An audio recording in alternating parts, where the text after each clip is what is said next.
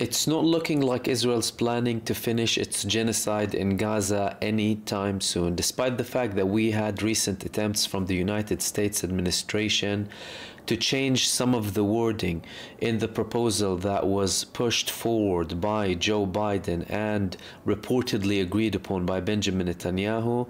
We still haven't seen any progress. The American administration, they're trying to come up with wording that Hamas will agree upon, because so far Hamas is not being reassured that Israel would completely stop its genocide in Gaza after the initial phase of the ceasefire that reportedly both sides agreed upon. With that, we're hearing more comments and feedback from the Israeli army about the campaign in Rafah. Firstly, some of the forces in Gaza are speaking with previous leaders in the IDF. Someone like Yitzhak Brik, an Israeli major general, who I quote many times, who speaks about the massive failures when it comes to Gaza. He recently said in an interview that he had many Israelis fighting in Gaza, in Rafah in particular, saying, "We are lost, we are not seeing who we're fighting.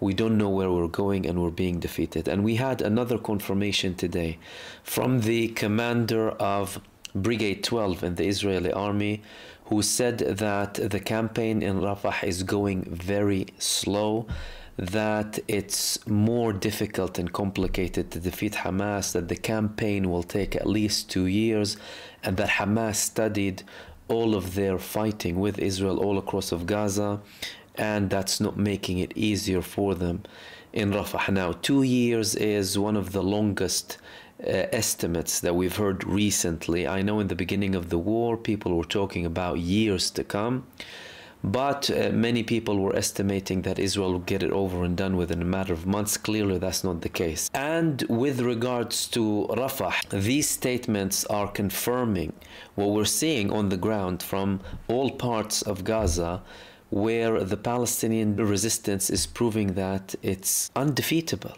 It cannot be defeated. They have very well-trained people fighting.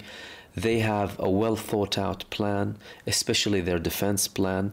Clearly, they lured the IDF into all of these traps in Gaza, and it doesn't look like the IDF will achieve any accomplishment. And many people in Israel who are worried about the state of Israel are calling on the Prime Minister, alongside more than half of the Israeli population, to reach a deal, any deal, to stop this. However, Benjamin Netanyahu is still pushing with this genocide because he simply hasn't protected his future yet and hasn't guaranteed his position after the war.